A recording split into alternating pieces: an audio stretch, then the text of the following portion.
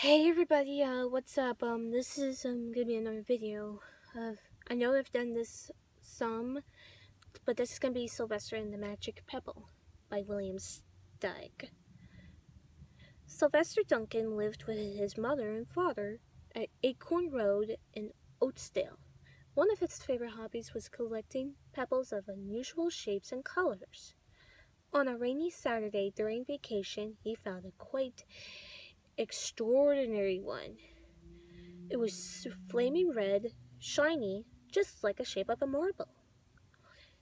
He picked it up and then he didn't know the pebble was magic, so he picked it up in his hoof and said, "I wish it would stop raining."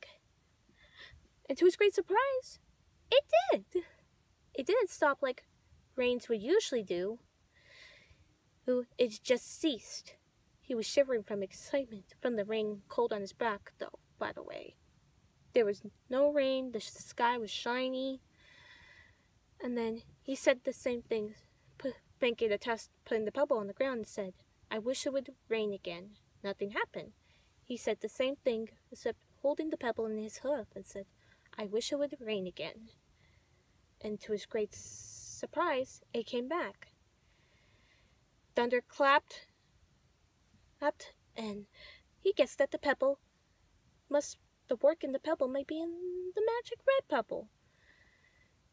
And he thought for a long while, and I can have everything I want. My mother and father can have everything they want. My friends and my relatives can have everything, and everybody, anything wants. As he was crossing Strawberry Hill, amazed to show his mother and father the pebble, they may not believe him at first. He was so excited, and as he was crossing Strawberry Hill, he stumbled upon a mean, hungry lion looking at him behind some tall grass. He was frightened. If he hadn't been so frightened, he could have made the lion disappear. He could have wished him to be a flower, a gnat, or a butterfly, or a daisy. But he panicked and couldn't think carefully. He just said, "I wish for a rock." In less than an instant, he was a rock. And then the lion came bounding over, sniffing the rock 100 times, and went away confused, perplexed, and bewildered. "I saw that little donkey as clear as day. Maybe I'm going crazy," he muttered. Then there was Sylvester, a rock on Strawberry Hill, with the magic pebble lying beside him on the ground. "Oh, I really wish I'm my real self again," he thought, but nothing happened. He had to be touching the pebble to make the magic work, but there was nothing he could do about it. His thoughts began to race like mad. He was scared, worried. Being hopeless, he felt hopeless. And his only chance of becoming himself again was for someone to find the magic red pebble and wish that the rock next to it would be a donkey. Someone would surely find the red pebble. It was so bright and shiny. But what on earth made them wish that the rock would be a donkey? The chance was 1 in a billion at best. Sylvester fell asleep. What else could he do? Night came with many, many stars. Meanwhile, back at home, Mr. and Mrs. Duncan paced the floors, frantic with worry. Sylvester had never come home later than dinner time. "Where could he be?" said Mr. Duncan. They stayed up all night wondering what had happened, expecting that Sylvester would surely turn up by morning. But he didn't, of course. Mrs. Duncan cried a lot, and Mr. Duncan did his best to soothe her. Both longed to have their dear son with them. "I would never scold Sylvester again as long as I live," said Mrs. Duncan, "no matter what he does." At dawn, they went about and inquiring of all the neighbors. They talked to all the children, the puppies, the kittens, the colts, the piglets. No one had seen Sylvester since the day before yesterday. Even the police could not find their child. All the dogs in Oatsdale went searching for him. They sniffed behind every rock, tree, and blade of grass, and every gully and everywhere in the neighborhood, but found not a scent of him. They even sniffed the rock on Strawberry Hill, but it smelled like a rock. It did not smell like Sylvester. After a month of searching the same places over and over again and inquiring the same animals over and over again, Mr. and Mrs. Duncan no longer knew what to do.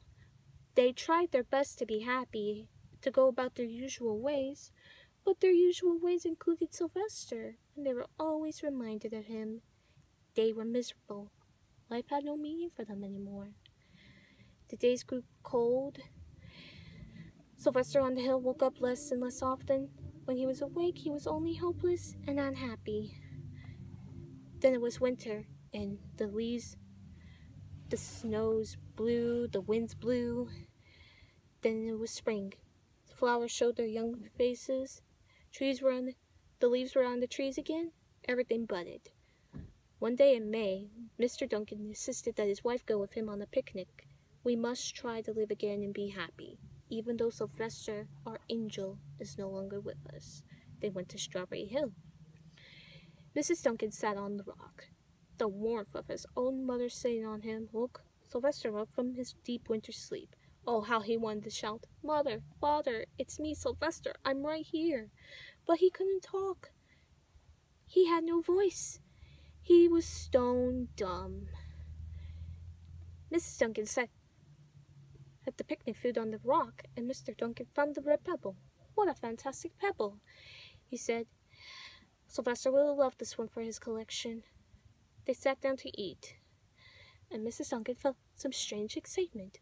"Oh, you know, Father, I have the strangest feeling that our dear Sylvester is still alive and not far away."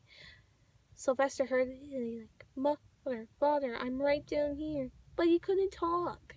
He had no voice. If only he realized that the pebble was on his back was the magic red pebble. Mr. Duncan looked with great sorrow, and he asked, "How could you ask such a question?" They both looked at each other with great sorrow, and then this happened. "I wish I were my real self again. I wish I were my real self again." Then less than an instant, he was. You could imagine the scene that followed. The kisses, the hugs, the questions, the answers. Once they've gotten home and calmed down, Mr. Duncan put the pebble in the iron safe. Someday they may want to use it. But what could they all wish for? They all have what they wanted. This is all I have for now. This is Sylvester and the Magic Pebble by William Steig. Hope you liked this video.